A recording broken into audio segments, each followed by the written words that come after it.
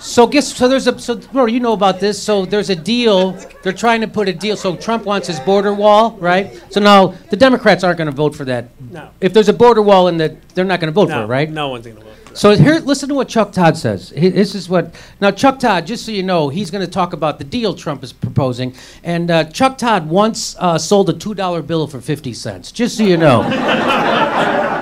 And listen to what he thinks is a good deal. The budget director of the United States said, hey, elections have consequences. Republicans are in charge, as you just pointed out. But there are some Democratic spending priorities you want to push for, including to help make sure that while Obamacare is still law, it is fully functioning. What's wrong with giving the president his money for a border wall in exchange for a priority that is not his, keeping Obamacare fully functional and funded? As a priority that's important to you. What's wrong with that kind of horse trading in Washington? What would be wrong with that, Chuck, would be a fucking border wall. That would be the problem with that. Hey, why don't we let Trump spend $25 billion on a bunch of shit that's counterproductive, doesn't actually work, and nobody really wants, in exchange for something that nobody actually really wants either. This question is so monumentally shitty, even Nancy Pelosi can answer it.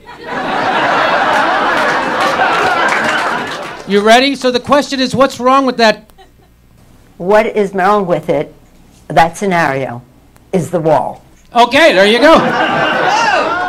Then you got it. You got the wall. That would be wrong with that scenario. That's fucking wall. Okay, got you. Chuck Todd, what's wrong with that compromise? What's wrong with that compromise? I would love to be a guy selling him a car.